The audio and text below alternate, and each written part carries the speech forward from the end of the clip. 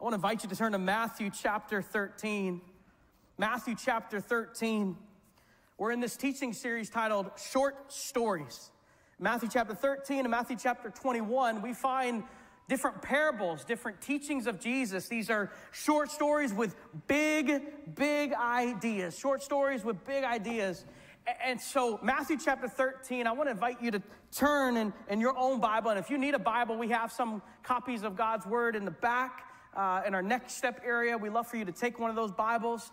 If you have glasses, it's probably like needed to read it, but to read that one. But the print is like -3. And so, but nonetheless, there's Bibles in the back. We love for you to open up God's Word for yourself. Matthew chapter 13. We're looking at two parables today. Two short stories.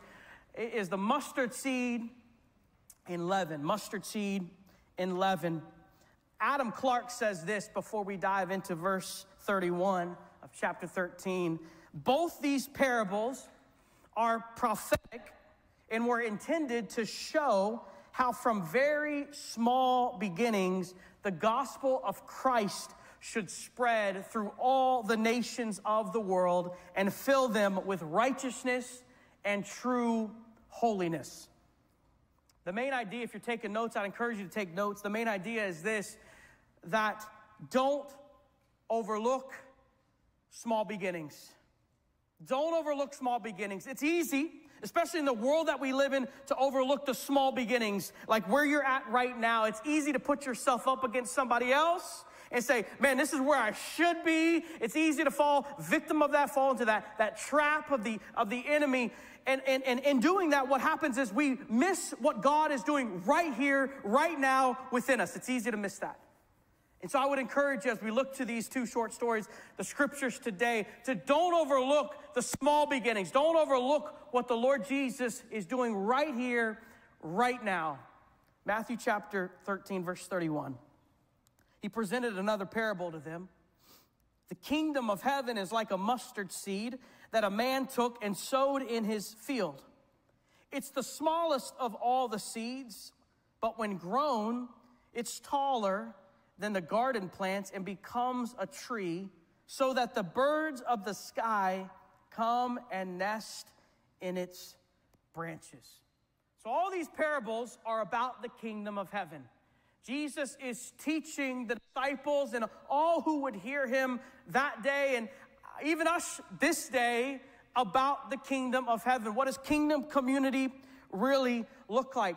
And Jesus uses in this short story imagery of a mustard seed. A few years ago, I was leading a tour throughout the Holy Land, and we were walking down the side of the mountain where somewhere in that vicinity, the Sermon of the Mount would have taken place over 2,000 years ago. And as we're walking down the side of that mountain, we're looking over the Sea of Galilee, and I'm seeing all of these yellow flowers. And finally, I walk over to the tour guide, and I ask him, what is this yellow flower? And he says, it's the mustard seed. It's the wild mustard seed flower. And it just connected with me in that moment. Jesus is using what the people would see to teach about the kingdom of heaven. And so that it would come alive to them in that moment. But also, don't miss this. He knew that he would ascend into heaven one day. And what a reminder as those disciples would walk about and see those mustard seed, wild mustard seed, and be reminded about the kingdom of heaven and the encouragement to continue to live on mission. The mustard seed is tiny, about the size of the head of a pin. It's tiny. It's the smallest of all seeds. And the parable describes how the seed, once planted, grows into a large shrub-like tree that can actually grow over 15 feet tall. And so don't miss this in the understanding and the context as we're trying to understand what is Jesus communicating to his disciples that day and to us this day. The first, I believe, is that the kingdom starts small. Would you write that down and consider this truth? that the kingdom starts small. He's talking about the kingdom of heaven. He points out the imagery of a wild mustard seed. And within that wild mustard seed, there's I'm not going to make up a number, but so many seeds found within that little flower. I instantly, by the way, went and grabbed as many as I could, stuck them in my bag, went back to the hotel room, picked them out of that wildflower, let them dry out, put them in a bag, brought them home, and they're sitting in my office as a reminder of that day. But the kingdom starts small. We've stated this, but it needs to be stated one more time, that many expected the Messiah to bring the kingdom in a blaze of glory with victory over the oppressive Romans and anyone else that stood in the way. That was the hope of the Jewish people, that the Messiah that they were waiting for would bring victory, would release them from the rule and reign of the Romans. But God had a different idea, as God in his sovereignty typically has different ideas than you and I, amen? What does he do? He sends Jesus to earth as Savior that no one expected. Jesus, he was born in the tiny town of Bethlehem in poverty. He was raised in Nazareth. It was Nathanael that asked the question in John chapter 1, verse 46, can anything good come from Nazareth? Jesus had no family connections. Jesus had no money. He had no support from the religious leaders of the day. Jesus was considered to be a nobody from nowhere who would amount to nothing. I don't know what you feel today. I don't know what you think about your life today, but it's any of these thoughts, you are in good company. Jesus' followers were ordinary people of society. His own people rejected him. The prophet Isaiah, what did he say? He was despised and rejected by men. And the Romans eventually nailed him to a cross, and he was buried in a borrowed tomb. Jesus arrived on earth in very insignificant and ordinary circumstances. It was from this humble beginning that the kingdom of God was founded. This humble beginning that the kingdom of God was founded. God introduced his kingdom to the world in the smallest, most humble manner imaginable. And often that's how he operates.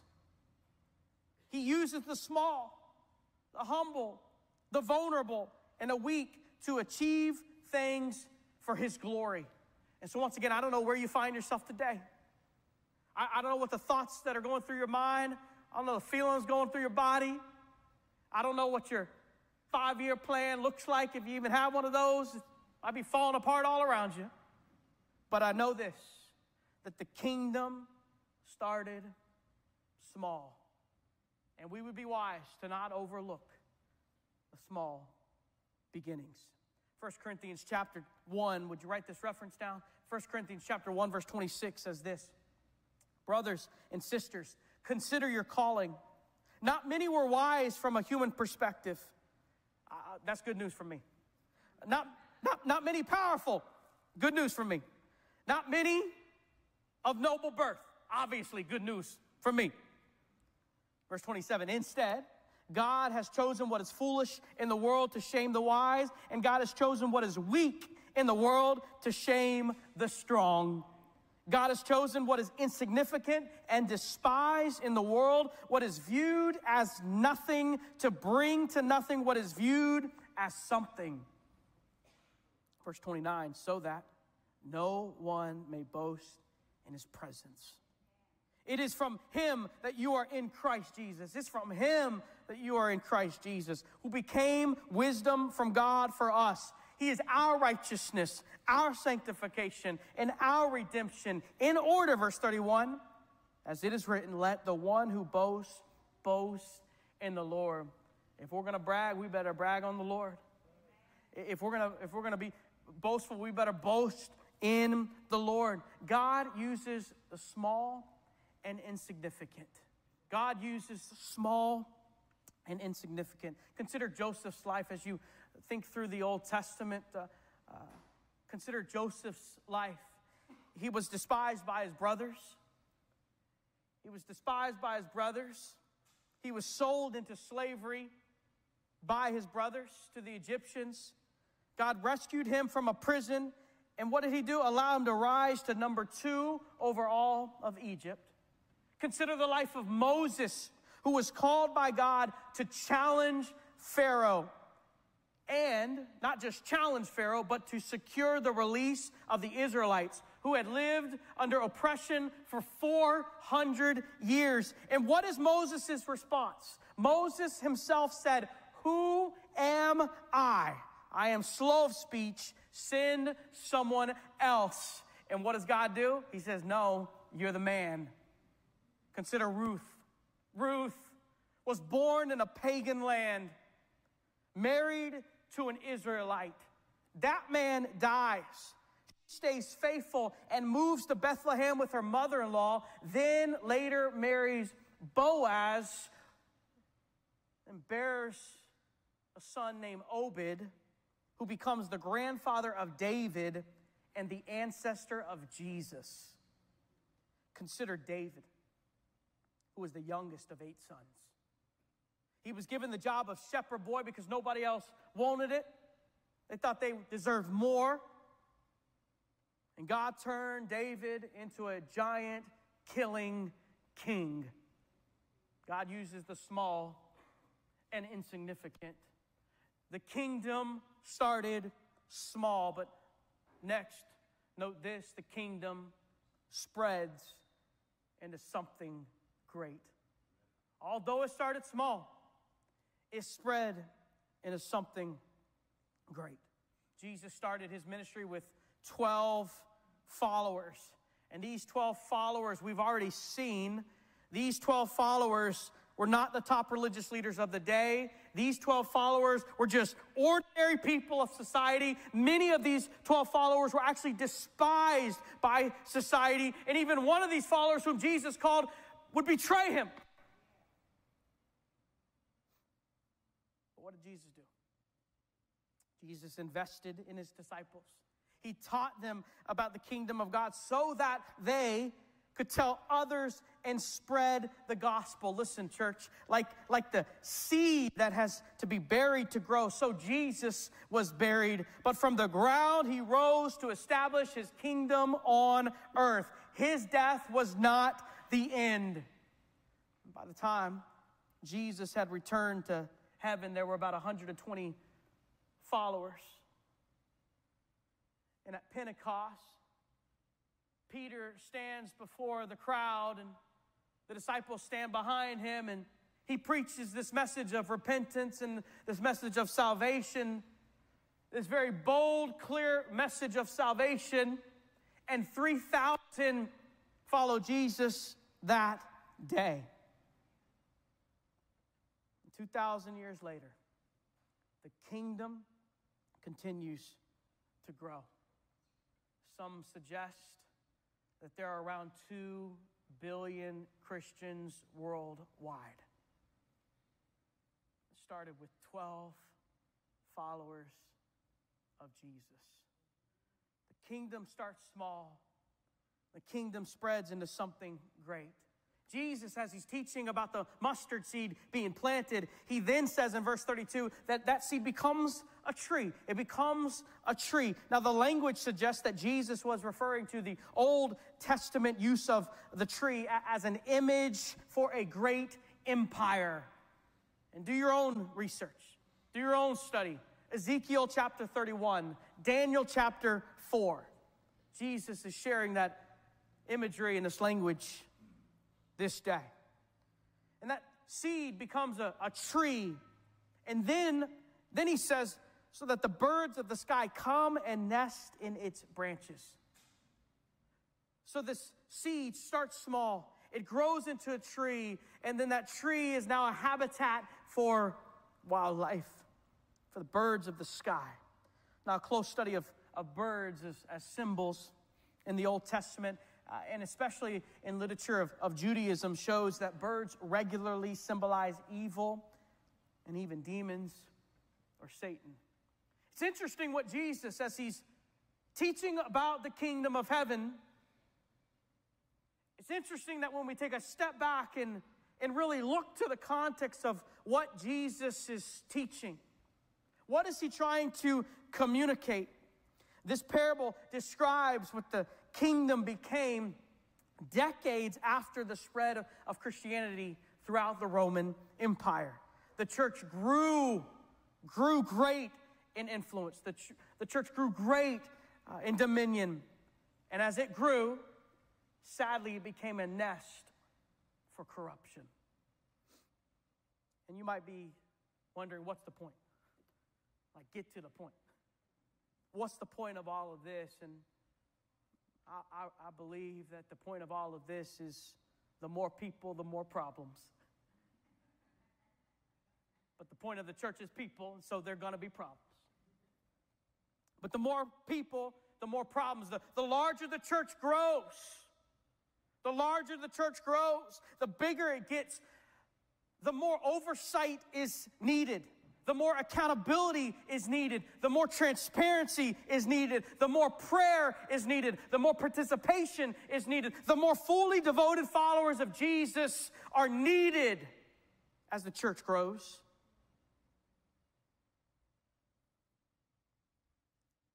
At 9 a.m., I paused at this point, and I believe the Lord called me to pause again. As I was sharing this, it just came to my mind and my heart how important prayer is. And oftentimes we've reduced prayer to, we're about to eat something, so we feel guilty if we don't say something, right? By the way, that was never. Parents, I'd encourage you. We put our girls down to bed each night and we pray, and from time to time I'll pause and say, hey, did you just mean what you said? And they'll look at me. And I said, why don't you say another prayer? like from the heart, And I want to plead with you for a moment. I want to plead with you to be a people of prayer. I want to plead with you to pray for me. I want to plead with you to pray for my family. I want to plead for you to pray for the other staff and their families of this church. I want to plead that you would pray for the people of this church, even the people that you don't yet know. I want to plead that we would be a church, a praying people. I believe when we study history and we see all the mighty moves of God, those mighty moves came out of a praying people. They came out of a people that were committed to prayer. Why? Because the dependence was on the Lord Jesus, not on their abilities, not on their gifts, not on their assets, but on the Lord Jesus. And I want to call us to be a praying people. I want to call us to be a praying people. And I want to beg that you would pray. And I mean that with all sincerity. I mean that with all sincerity. Charles Spurgeon was once asked, what's the success? What do you equate the success of the ministry to? He was asked this question. He's known as the Prince of Preachers. He was asked this question, and you know what he said? My people pray. My people pray. Would you write a note somewhere, keep it somewhere, and pray? Would you pray for us daily? Pray that we would continue to be focused on the mission that God has called us to. Pray that we would stay focused on preaching the Word of God without watering it down. Pray that we would be bold witnesses. Pray that we would put on the full armor of God daily to withstand the attacks of the evil one. Would you pray? Would you pray for us? At the end of this parable, the mustard seed, in the beginning of the next one, the leaven,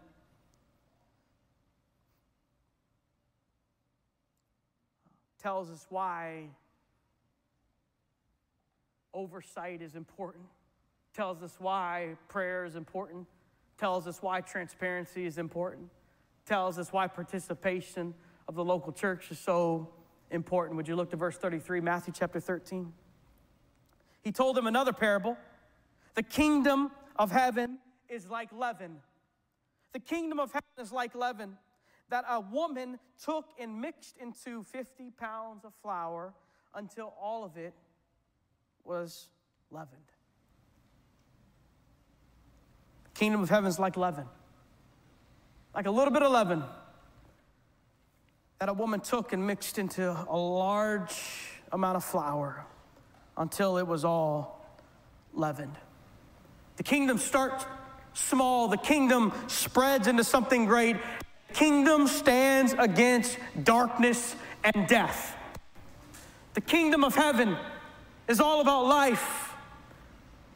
The kingdom of Satan is all about death. And this is a picture of the kingdom of God working its way through the whole world. Do you note 50 pounds of flour? That's a lot. And Jesus uses this language to prophesy, if you will, that the church is going to grow, to speak to the future, that the church is going to grow. And we better be careful of, as the church grows, that even what we talked about last week, that evil is not creeping in and filling the church with corruption.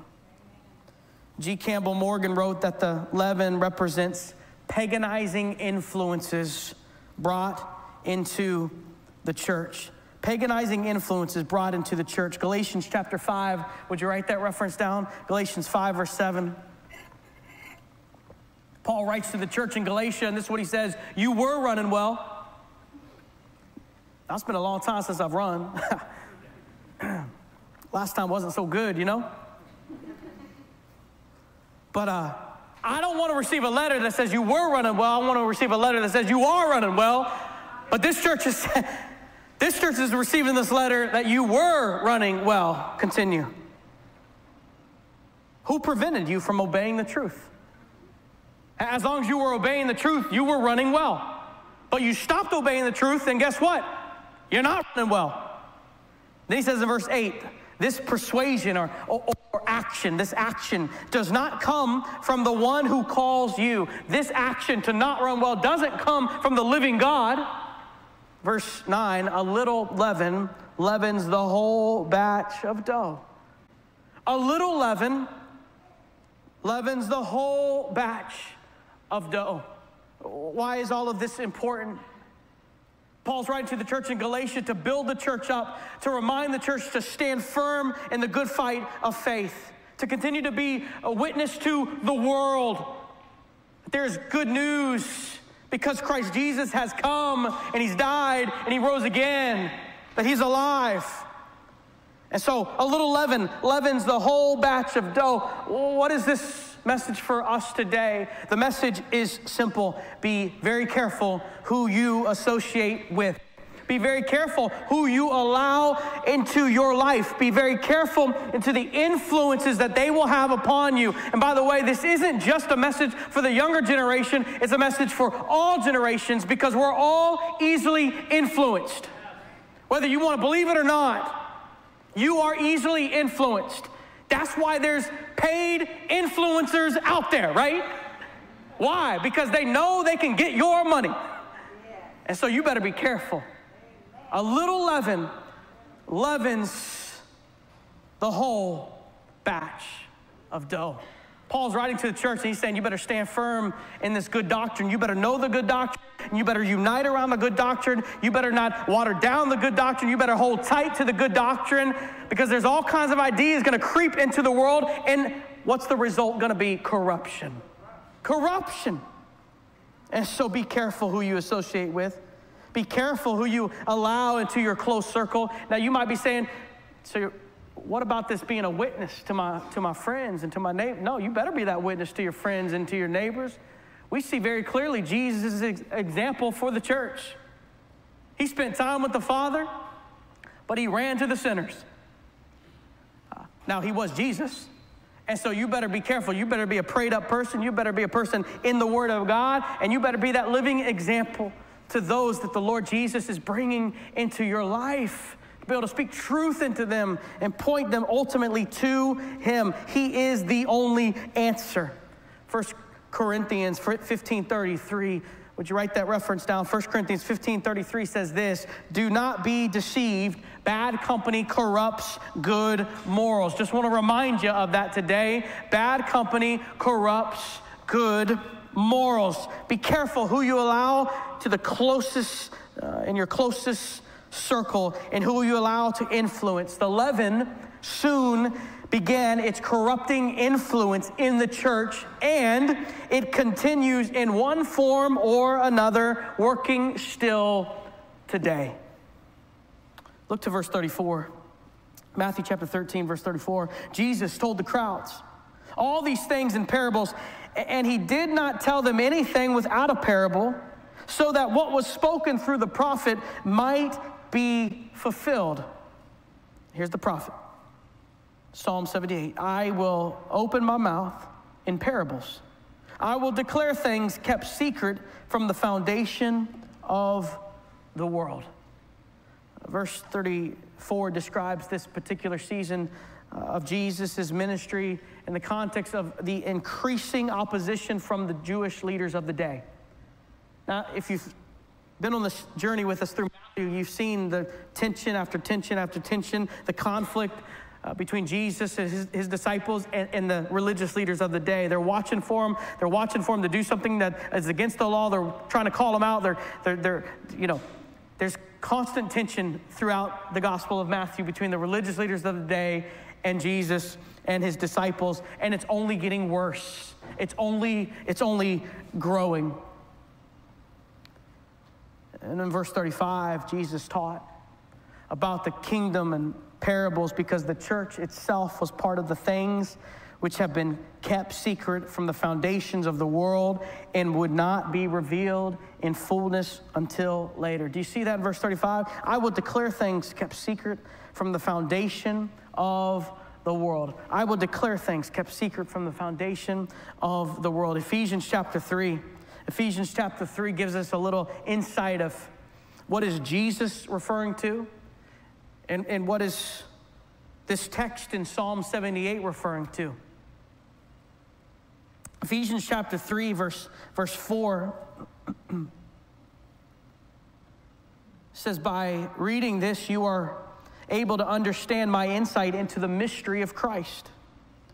This was not made known to people in other generations. Do you see that? As it is now revealed to his holy apostles and prophets by the Spirit. The Gentiles are co-heirs, members of the same body, and partners in the promise in Christ Jesus through the gospel. Verse 7, I was made a servant of this gospel by the gift of God's grace. Do you see that? Paul recognizes that he is only a servant by God's grace. You and I would do well to recognize that we are only a servant of God by his grace. That has given to me by the working of his power. By the grace of God and his power at work, we are his servant. Verse 8, this grace was given to me, the least of all the saints, to proclaim, that is to preach, to announce the good news to the Gentiles, the incalculable riches of Christ, and to shed light for all about the administration of the mystery hidden for the ages in God who created all things. Don't miss verse 10. This is so that God's multifaceted wisdom may now, do you hear this? May now be made known through the church to the rulers and authorities in the heavens. That the mystery is no longer a mystery. It's no longer hidden. The church is alive and well. The church is to live on mission for the Lord Jesus. We are called to be his witnesses. We are called to make disciples that make disciples. That it's no longer a mystery. It's no longer a secret. Jesus has come. He died and he rose from the grave victorious. You might be thinking again, I just don't know what I have to offer. My health maybe isn't what it used to be. Maybe on the other end of the spectrum, I'm just too young. You might be thinking, you don't know my life, you don't know my home, you don't know. But can I just encourage you today? Oh, what the Lord can accomplish in and through the life of a surrendered follower of His. Oh, what the Lord can accomplish in and through your life, my life, one who is surrendered wholly to Him. Zechariah chapter 4, verse 10 has been one of those verses that has stuck with me over the years. And the CSB reads, "For who despises the day of small things?" Listen to the New Living Translation. Clearly, do not despise these small beginnings. You might be overlooking the small beginnings. You might be overlooking what God is doing right now as you're looking ahead of where you want to be. But don't overlook the right now. Don't overlook the people that God has placed in your life right now. Don't waste another moment.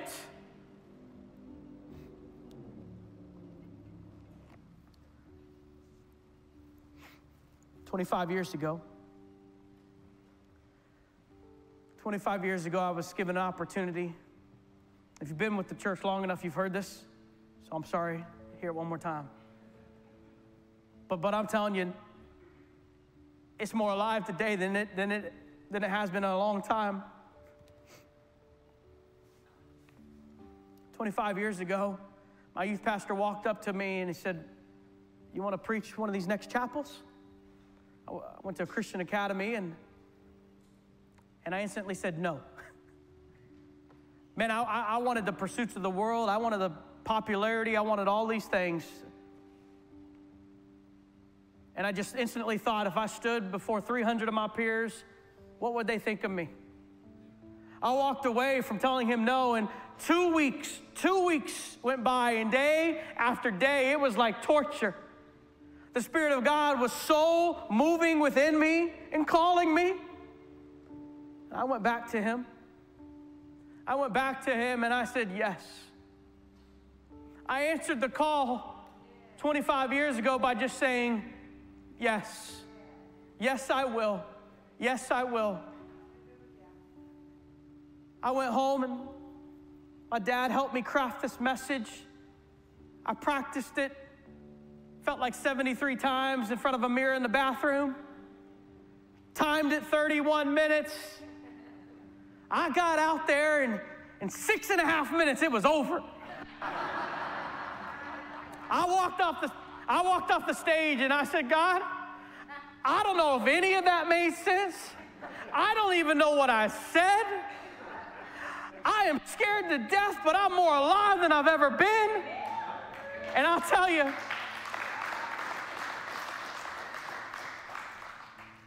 I am so thankful I said yes 25 years ago. Had I not said yes, I don't believe I would be here today. Having witnessed all that the Lord has done over this ministry over 15 years,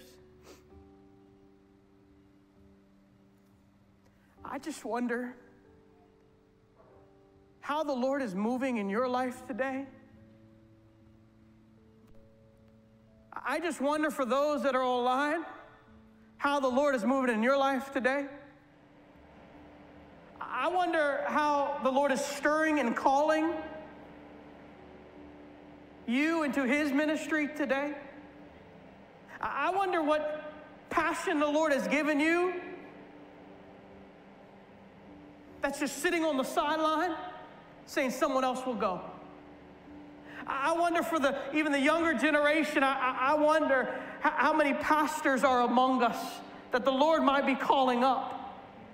I wonder for the people of the church how many missionaries, vocational missionaries might be among us that God is calling to the nations. I wonder how many are missing out on real purpose. Spurgeon once said, "Every Christian isn't either an imposter or a missionary." And I wonder today if there's some imposters among us, that the Lord's calling you, He's stirring within you, and you can no longer say no, but it's yes. I wonder if you'll answer the call. if you'll answer his call today by saying yes. Would you bow your heads and close your eyes all across this place? Those that are online with us, would you do the same? And I want to invite you to take just a moment. Take a moment to, don't think about the rest of this day or next week. Don't talk to the person next to you. Limit all distractions. Limit all distractions. And just for a moment, would you get alone with the Lord? Would you just get alone with him and just say, here's my life. Here's my life. I say yes. Whatever it is, I say yes to you. Would you do that? As the Spirit of God moves, would you say yes to him? As people are praying all across this place, I wonder if there's one here that's never surrendered over to the Lord Jesus for salvation. Can I tell you, that's the starting place. That's where it all starts. It's hard to say yes to the mission of God before you receive the message of God. And so perhaps there's one here, either in the house or online, that you've never said yes to the gift of salvation, and today would be the day that you personally realize that you're a sinner, that Jesus is the Savior. You confess that he is Lord of your life. You believe in your heart that God raised him from the dead so that you will be saved. If that's your prayer today, as people are praying all across this place, something like this: Dear Jesus, I am a sinner. And today I understand you are the Savior. I can't save myself. And I receive your gift of salvation. Forgive me of all my sins. Today I place my hope, faith in you. I trust in you completely. I believe in you. Here's my life. Use me for your glory.